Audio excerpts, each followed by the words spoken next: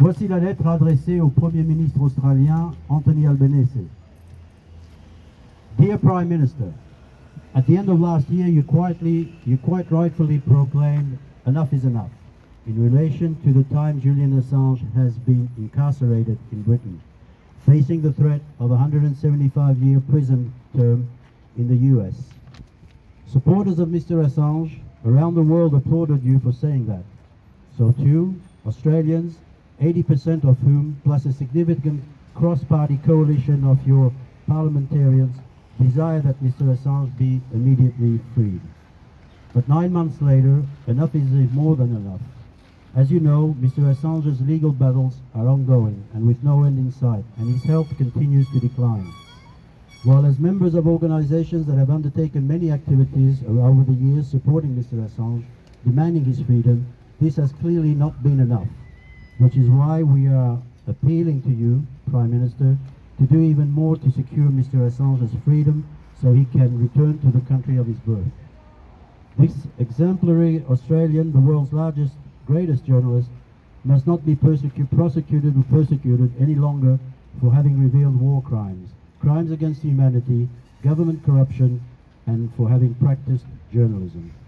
You said yourself in December 2019 that journalism is not a crime, admonishing, don't prosecute journalists for just doing their job. You must recognize that if an Australian journalist publishing in Europe can be summarily arrested and subsequently judged by an American court, then no journalist anywhere in the world can be safe. As you must know from various documents, the case against Mr. Assange has been wholly illegal right from the beginning, with his meetings with lawyers spied on, their phones and laptops confiscated, his computers with all his legal documents stolen, and most egregiously threats to kidnap and or assassinate him.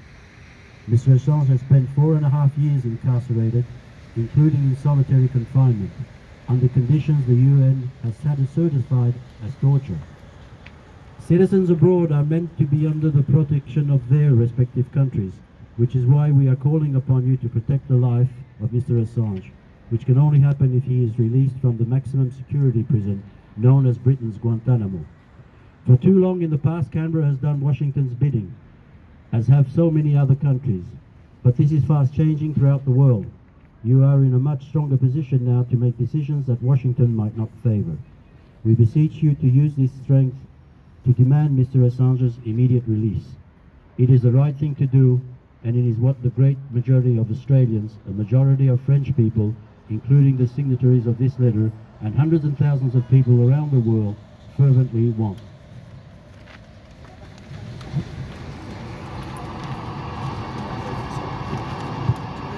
We are writing you as participants in a massive action on September the 2nd, Worldwide Australian Embassy Day, called by fellow activists in Australia to demand that there be more visible pressure on the United States to drop its charges against Mr. Assange, as well as its UK extradition request.